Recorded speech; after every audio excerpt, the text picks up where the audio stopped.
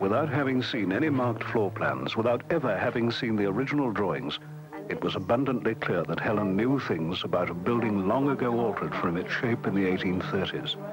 That she knew where an old staircase had once curved, where ancient walls had once stood. It was clear that she wasn't guessing, that she knew.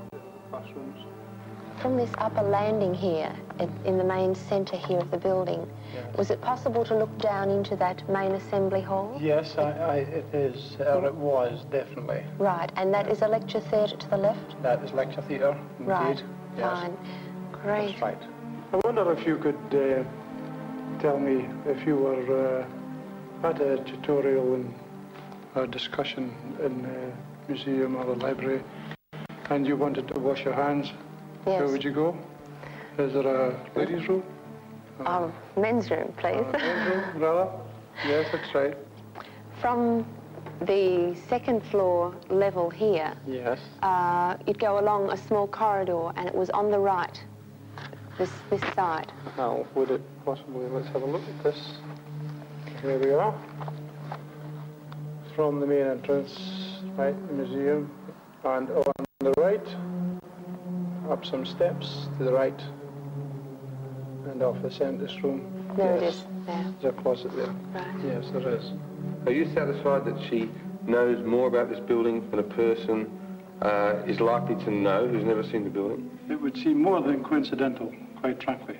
It may be inexplicable in my terms, you know, but certainly from what she has discussed with me before she saw these plans, or even knew these plans existed. Your paper on this, David, was never published. There's no way anybody could walk into a library and pick up a copy.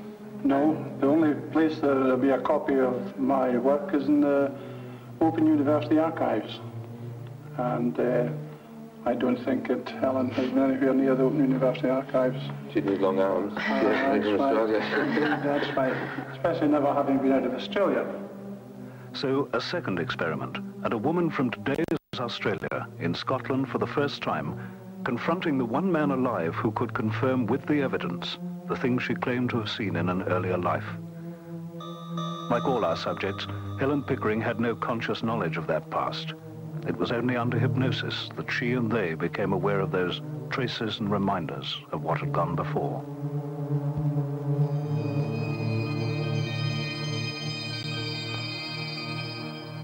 You feel yourself going deeper and deeper. Jenny Green is an eminently sensible and stable woman, a housewife and mother living in the quiet suburbia of Sydney, Australia.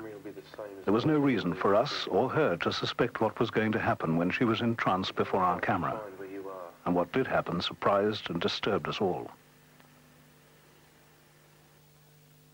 Fräulein, ich brauche Sie, the father.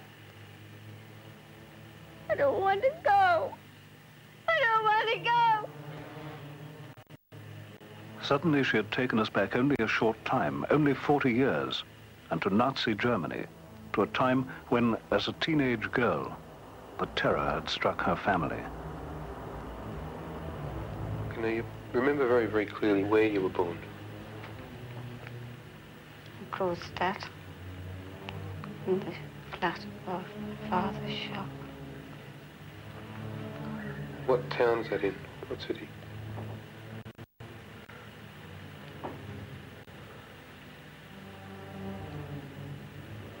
In Düsseldorf. And what was your name in that life? Dorothy Hellman. And what was your father's name in that life? Joseph Hellman. Your mother's name? Sarah Hellman. You'd be able to go into deeper. Once Jenny had led us onto this new and unexpected track we had to follow, we brought in a German interpreter, and our first attempt to talk to Jenny in German led her to break out of her trance at once in a mixture of fear and anger. The Hellman family of Düsseldorf had been Jewish. I'm going to get the girl to talk to you again. And I'd like you to either answer her or tell me that you can hear her. Wie heißt du? Kannst du Deutsch verstehen? Filterbrunte. Was hast du gesagt?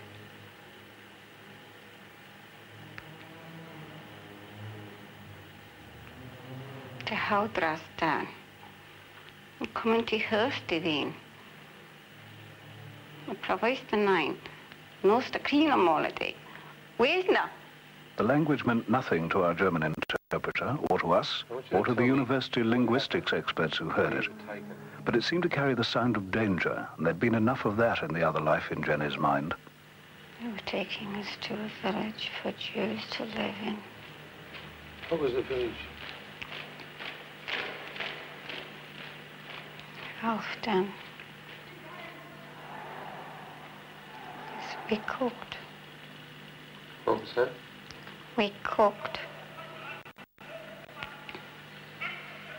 And cleaned.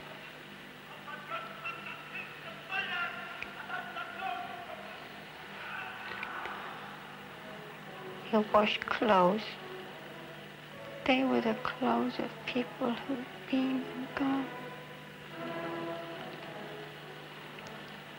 They told us they'd taken them somewhere else. But they wouldn't leave their clothes. My friend Frida,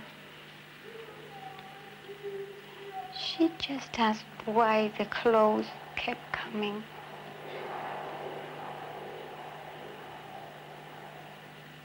They beat her.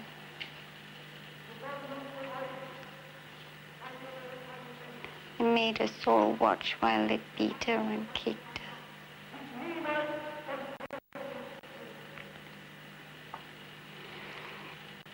And we were to ask questions. We were just awoke.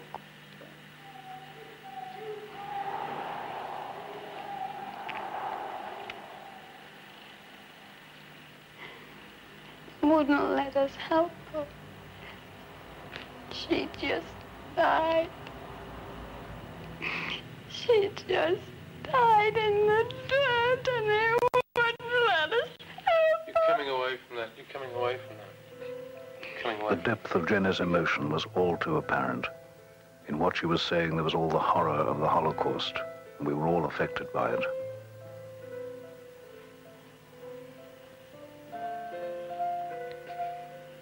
It took a little while for Peter Ramsder to quieten her again, to be sure she was deep in trance. And then we looked for a way back into some less harrowing part of that past life. Jenny had said she had lived in Düsseldorf.